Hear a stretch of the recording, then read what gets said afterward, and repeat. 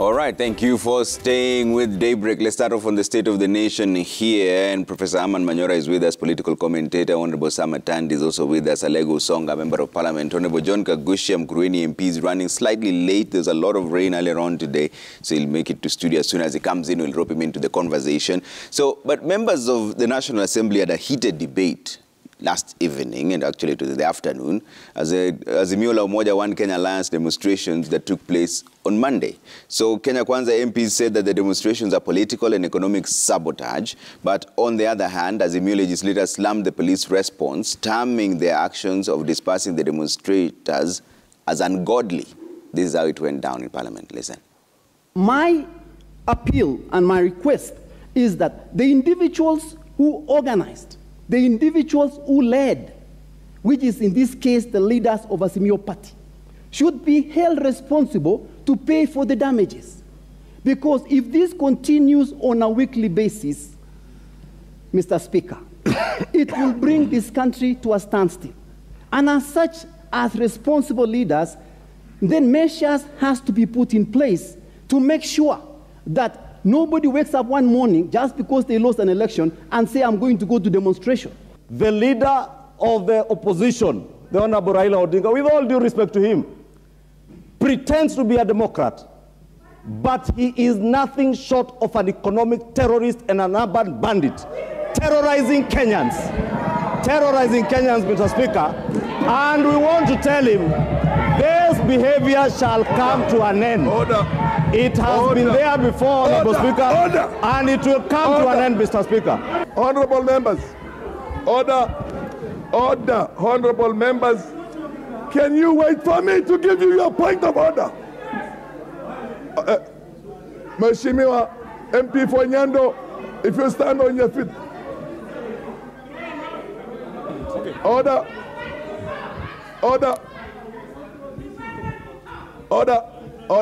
Honorable members, when you ask for a point of order, you give an opportunity to the Speaker. Order. Rosa, order. You give an opportunity for the chair to notice you and to give that a chance. Honorable Opiah Wandayi, please sit down until you are given the point of order, unless you are addressing a gallery outside this house. Order. The MP Fonyando, please, you will remain out of the house for the remainder of the day. Because I am on order. You will remain out of the house for the... Mr. Speaker, you know, this house is fast degenerating into what I would want to call very, very latently as a kangaroo institution.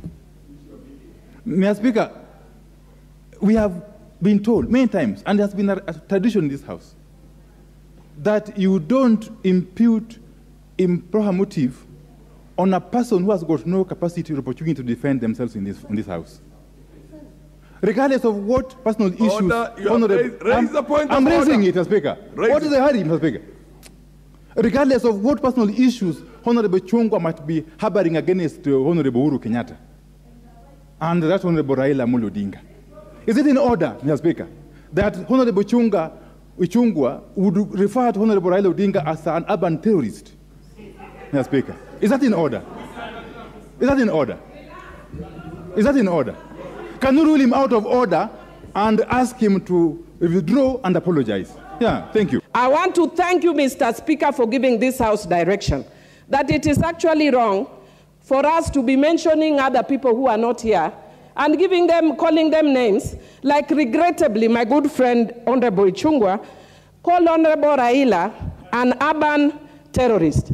Mr. Speaker, if it weren't for your order, I could also have called Honorable Ruto national terrorist. But because of your order, I'm not calling him a national terrorist, Mr. Speaker. And finally, Mr. Speaker, I want to say that my good friend Honorable Chungwa must tell us whether he's also of the LGBTQ community because of his preoccupation with Uhuru Muigai Kenyatta. That guy is a man, Bwana. Don't be too preoccupied with Honorable Uhuru Muigai Kenyatta. Order. I'm a woman, Bwana. Hey, nikitugani wewe. Honorable Millie Odi. Mr. Speaker, the motion before us today is worried about nothing else but money. Yes. But the demonstrations were not just worried about money. The demonstrations are about people. People who sleep hungry days on end. People who are lied to during campaigns that they would have pockets full of money and they would have tables full of food as soon as the new regime came into power, only to discover that they sleep hungry every day. Those are the people who are out on the streets. Mr. Speaker, the demonstrations that you saw yesterday were about Kenyans. Kenyans asking for equitable distribution of opportunities within government amongst 42 tribes of this country, so that not only 2 tribes get involved or get employed within those opportunities. What's your point of order? Prof, I'll start with you on this. Is this economic terrorism or a quest to stabilize the economy, in your view? I think it is neither. It cannot be economic terrorism. Where will it be coming from? Of course, leaders are always terrorizing their citizens by imposing hardship through taxes, through unreasonable levies. That you can call terrorism if you wish, but really. On the other side, if there is a group that is trying to press for changes, which changes would see the common man perhaps breathe easier a bit, again, that cannot be called terrorism. So I think one side is pushing to have things work in the country. The other side is adamant. And I think neither side is terrorist. Yeah. Yes. But are they going about it the right way? On both sides? You know, it depends on how you look at it. Under normal circumstances, you would expect seasoned politicians like Raila and Ruto to sit down and sort out problems that are in the country, because there are many problems in the country. There are many challenges. Some of them are beyond us as a people. But they should sit down and talk. But we all know, you and I know, that people in power rarely listen until they are pushed. So perhaps Raila, understanding that the government would not listen, he has undertaken to push government. If you ask me, that's the wrong way. The right way would be for people to sit down.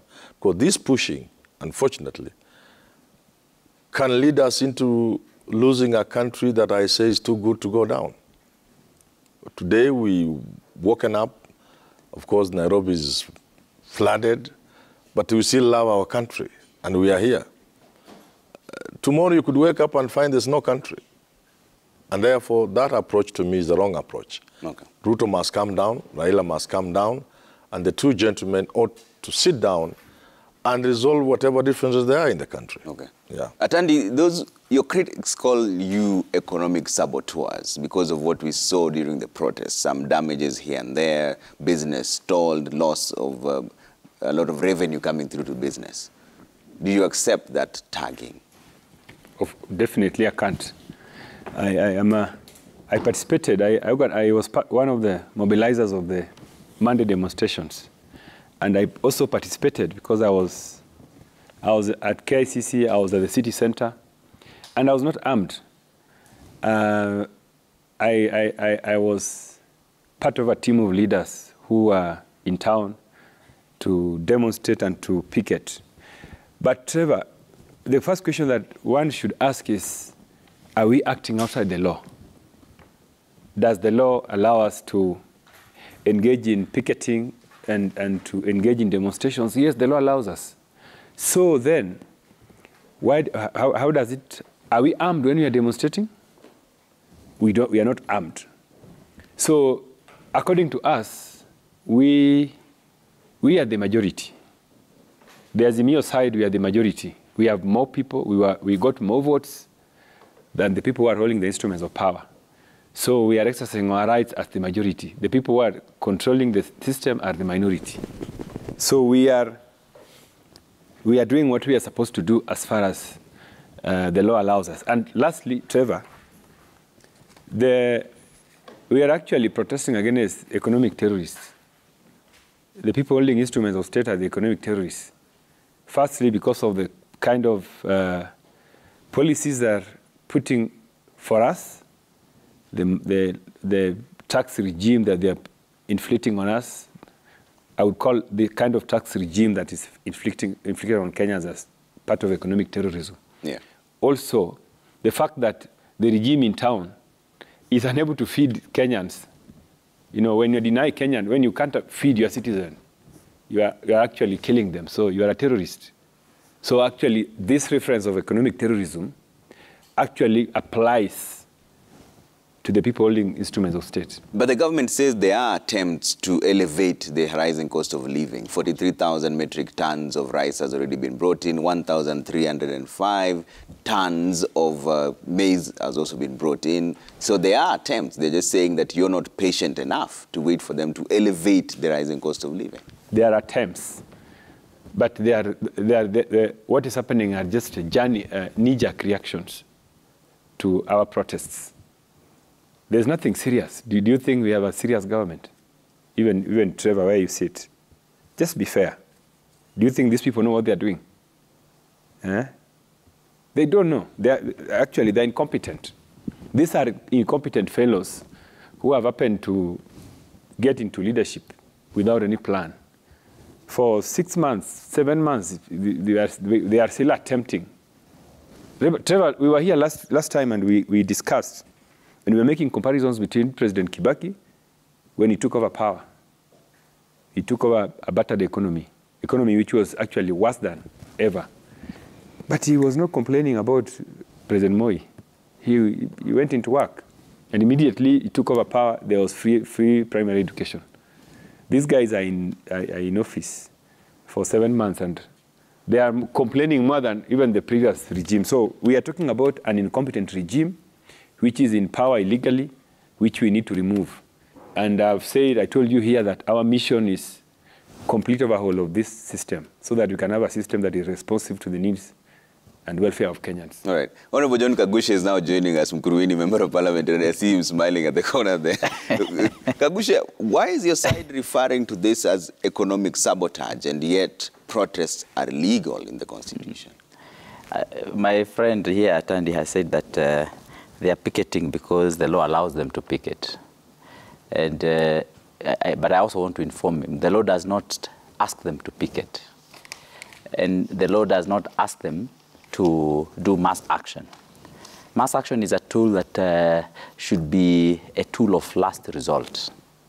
If you're in a country where nobody is listening to you, nobody cares, and nobody is doing anything about whatever complaints you have, and where you have a regime like what he is attempting to describe, at that point in time you can have mass action as a last resort. But you cannot have picketing and mass action against a regime that is barely in power. Immediately when this regime came into power, within the first 6 months already we had started hearing the calls of mass action from the opposition. And to make it worse, this mass action, as he has clearly put it, they want to overhaul the government. They want to change the system. Apparently, the opposition doesn't like the government that is being formed. You know, it's in the process of being formed. And already they have made their decision that this government is not right. And of course, why you're seeing Atandi talking the way he's talking, meekly, humbly, and you know, in a way to suggest that he doesn't believe in what he's saying. He knows that his candidate, Raila Odinga, vied for an election that many people have said he never wanted to win. The gentleman was lazing around. He was relaxed. He was easy. Why? Because in the election that they were contesting last year, he had been promised that there are other powers that usually operate behind the scenes that make people presidents in Kenya. And William Samoei Ruto, every day, he told them, you're joking. If you want to get votes, you must go to the people. Did they go to the people? Did Raila Odinga come to Nyeri? And yet, he was promised 50% in Nyeri. But he never came there. He never bothered. He never showed up. He never got any agents. He never did anything. So the guy relaxed. Now, after losing an election in a rather very embarrassing manner, he now wants to change the regime by mass action. It's unfair. It's not right.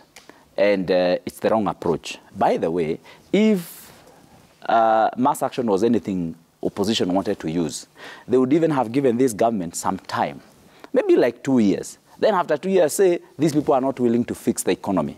But you cannot do mass action against a government that has already brought down the cost of unga from 230 to 190, and in some cases, even to 170. All right. You cannot do mass action against a government when the dollar has gotten so strong against the shilling, a president who is not sleeping, working, and actually overworking, has already done an arrangement with other foreign powers on our issues of import of oil.